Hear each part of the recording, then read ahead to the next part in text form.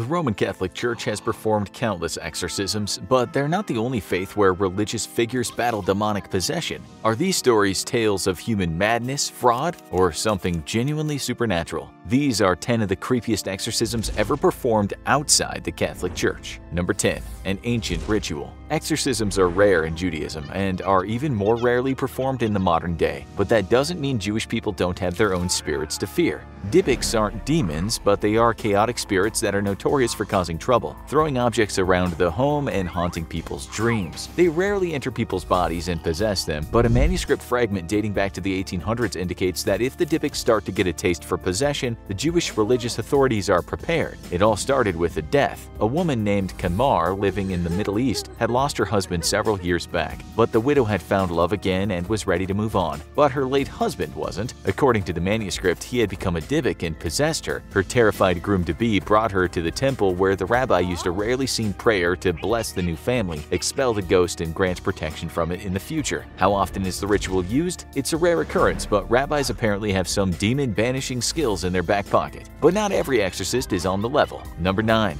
A twisted rite. Islam has long had exorcism in its traditions dating back to the early days of the faith. The rituals pioneered by Muhammad included expelling demons and curing the possessed. Common techniques involved a sheikh placing a hand on the possessed, reciting a prayer, and sprinkling holy water. But some radical members practiced more extreme rites, and they preyed upon one desperate woman in 2004. Latifa Hachmi, a young Belgian woman, was desperate to have a baby and couldn't solve her infertility. She met a group of exorcists who convinced her she was possessed and needed the demons driven out of her, but they had far worse intentions. The exorcists, Hashmi's husband, and 3 women who were brought in to assist in the ritual proceeded to put Hashmi through months of rituals, including forcing her to drink holy water. It didn't cure her infertility, but the forced hydration filled her lungs with water and she became ill. When she was found, she had passed away, her lungs incapable of taking in air and her body covered in bruises. All the people who participated in the exorcism were arrested and charged with murder, as religious authorities warned not to be taken in by self-proclaimed miracle workers. But other places still revere their exorcists, especially after tragedy. Number 8. A haunted town. The town of Ishinomaki, Japan was devastated in the 2011 tsunami that was one of the country's worst disasters, and in the aftermath people believed something terrible was happening. Ghosts were everywhere. Traumatized survivors suffered from horrible visions, seeing ghosts missing their heads wandering around town. Taxi drivers became superstitious, refusing to pick up passengers in haunted areas, and many people believed their own home was haunted by spirits, often of loved ones who died in the tsunami but were unable to move on. And one woman claimed she could help. Kansho Aizawa had been performing exorcisms for years, but her services were more in demand than ever. She was contacted by a man named Shinichi Yamada who had survived, but was now experiencing disturbing things in his home. His children were ill, he was lying in bed and felt a supernatural force stepping on his chest. Aizawa advised him to find a proper shrine for 2 Buddhist statues he had rescued during the tsunami, and the supernatural event stopped after he relocated him. Is Aizawa truly banishing spirits from Ishinomaki? No one can say for sure, but the locals swear by her help. But much further south, an attempted exorcism went horribly wrong. Number 7. New Zealand horror. Janet Moses was troubled. The young Maori woman had recently lost her grandmother and had relationship problems with her partner. Her family wondered if there was something deeper going on here, and if it had to do with a petty crime they'd committed. Some family members had stolen a lion statue from a nearby hotel, and a local Maori elder advised them that they should return the statue and help her heal. Her family took that to mean they should perform a makutu lifting, a Maori exorcism ritual. There was only one problem. None of the family members had any experience in the ancient spirit-banishing ritual. While the elder had blessed her, he soon left, and the family performed an improvised ritual that involved far too much water. The carpet became soaked. Family members injured Janet as they attempted to pick the demons out of her, and eventually she died from drowning, leading to the arrest of 9 members of Moses' family. A teenage family member was also injured in the ritual, and the trial lasted 29 days and led to much debate over the religious rite. But ultimately, no one went to jail, with the coroner stating that only trained elders should perform makutu liftings. Number 6. The Hidden Temple. In the Hindu faith, exorcisms are an ancient tradition, and one journalist got to see them in person. When Christoph Iwanek traveled to the Balaji Temple in 2018, he wasn't sure what to expect. The famous center of the Hindu exorcisms was located 200 kilometers from Delhi and is named after a local deity famous for banishing spirits, known as bhuts. These beings can supposedly enter humans and put them into trances, but as he entered the temple without a camera and staying in the shadows, Iwanek discovered that what was going on inside was both fascinating and disturbing. He would see things that would stay with him for the rest of his life. Those brought to the Balaji temple believed themselves to be possessed. Some were in trances, others were chained up. Iwanek was shocked to find a group of people chained to the temple's back wall. He saw a woman slide down the stairs like a snake, springing up without a bruise. The priests and the crowd watching them performed rituals in song and dance, and the possessed individuals joined in, occasionally reacting violently as if something was pulling them back. Eventually, the woman seemed to be free of whatever was possessing her and was released. Iwanek was puzzled, not quite understanding what he had seen, but the lure of the Balaji temple continues to bring supposedly possessed to its door. While most exorcisms are Christian, not all are Catholic. Number 5. Depression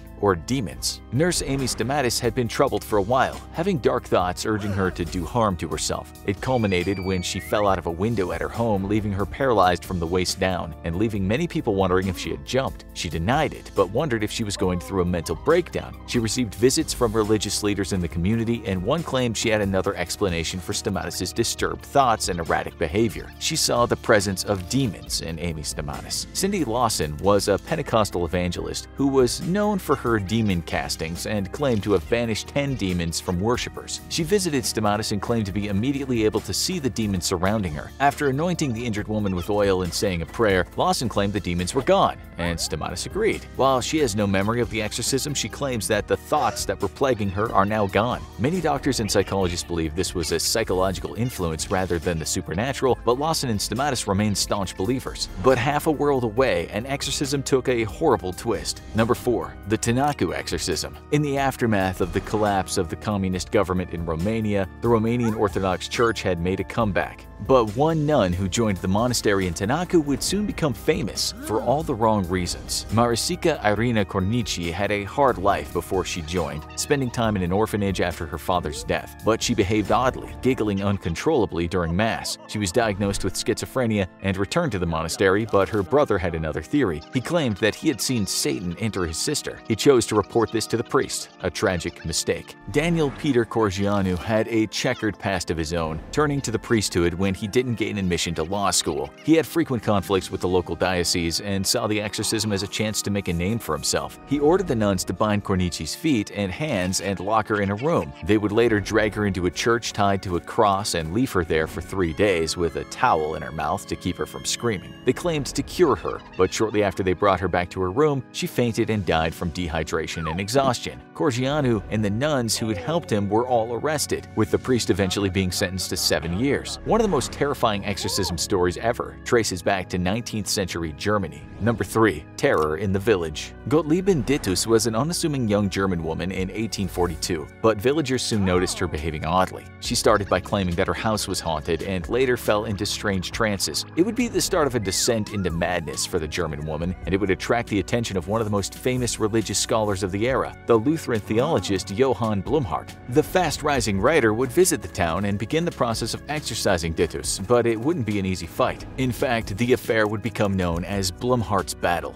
Dittus became violent as soon as Blumhardt arrived, having to be restrained. It would be 2 years of Blumhardt performing different exorcism rituals which led to horrific reactions. Blumhardt's writings would later claim that Dittus vomited objects including glass and nails, but eventually the demon cried, "Jesus is the victor," and was gone. Did all this happen as claimed? No one's sure, but Blumhardt's followers believed, and it led to him starting a new branch of Christianity. His parish grew, as did his territory, and his mission adopted the demon's last cry as its iconic motto. One British case asked, was it murder or possession? Number 2. The strange case of Michael Taylor. In 1974, Michael Taylor worked as a butcher, but the quiet West Yorkshire man had a dark side. He had an affair with the leader of a local Christian fellowship group and later admitted that he felt as if there was evil in him. The local Anglican priest priest watched as Taylor became more erratic and gathered other priests to lead an exorcism. It was an all-night ceremony, and the priests believed that they had successfully banished over 40 demons from the man, including those driving him to blasphemy, lewdness, and adultery. Taylor was allowed to go home, supposedly cured, but not all of his demons were gone. Not long after the exorcism, Taylor turned on his wife Christine and brutally killed her. He was later seen wandering the streets covered in blood and quickly arrested. But everyone knew about the exorcisms that had come before. Was Taylor truly a killer, or had something evil been left in him? That question confused the jury so much they found him not guilty by reason of insanity. The possibly possessed killer spent only 4 years locked up and was released, where he's been behaving erratically for almost 50 years since. But one case fascinates exorcism aficionados to this day. Number 1.